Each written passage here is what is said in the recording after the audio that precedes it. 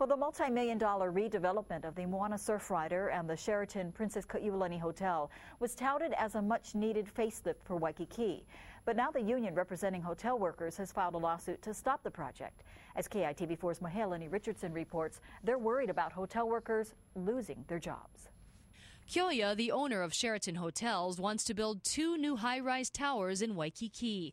One would replace the Moana Surfrider's oceanfront Diamond Head Tower. The other would replace the low-rise structures at the Princess Kaiulani Hotel across Kalakaua Avenue. Some have called it a major improvement to this aging side of Waikiki.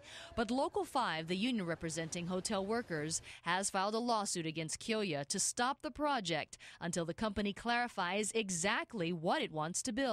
The union says the environmental impact statement the company gave to the city isn't clear. It does not disclose, in particular, the mix of units that will be built as between hotel room, condo hotel, and also a residential condominium. And that worries hotel workers who say the development of private high-end condos means their jobs won't be needed anymore. We feel the way it's designed right now, we have no assurances that there's going to be job security for us. We want to come back to good jobs. We don't want to come back to a job that's no longer going to be affordable for our families.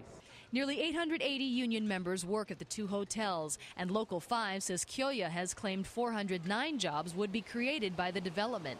Local 5 says it's not against modernizing the properties. It just wants assurances its members will have a place to work in the future. In Waikiki, Mahealani Richardson, KITV4 News. Now, if the permits are approved, construction is expected to begin next year. The public will get a chance to weigh in on the project at a city planning department meeting on June 1st. In a statement, Kyoya said the redevelopment will enable us to reposition hotels for our guests and create long-term work opportunities.